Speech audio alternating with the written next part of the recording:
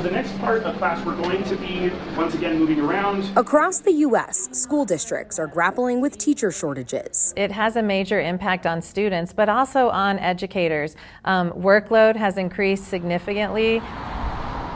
Colorado is just one state feeling the limited numbers. Personally, at my school right now, we are short one special ed teacher, and next year that's going to be 2 special ed teachers if we can't hire. All of our high schools are missing a special ed teacher at the moment. Lori Cooper is now a special ed instructor in Colorado, but her teaching journey started in Florida. So I had to take 4 tests there to prove I was worthy of being a teacher, pay all my licensure things in Florida, and I got a 5-year professional certificate. She moved from Florida to Tennessee, where they accepted her previous tests and license. But when she came to Colorado, that wasn't the case. But it's at great time and cost to have to do these. Each test costs between $150 and $180 that I have to take. They take many hours, plus all the practice, and it's hard. I mean, it makes you feel like they don't trust you as a professional. Cooper put in the time, the money, took the tests, and got the proper licenses required in Colorado.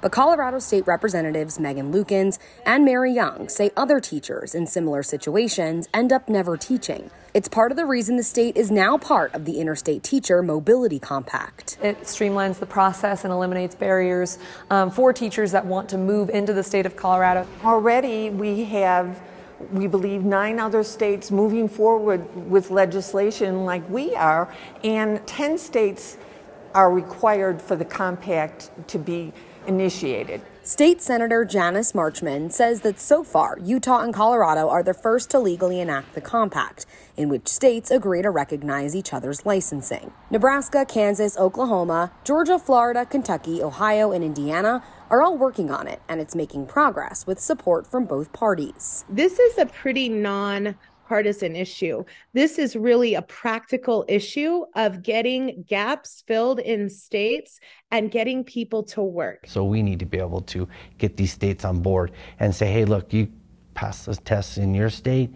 All right, that's good enough for us. As an English language development teacher, John Gurman explains how he could easily be a part of the pool of people with licenses who aren't in a classroom. After 28 years teaching in Japan, he recently moved back to the States. For the first 8 years, I taught in a high school, and then I moved on to higher education. I had all my teaching credentials in Japan.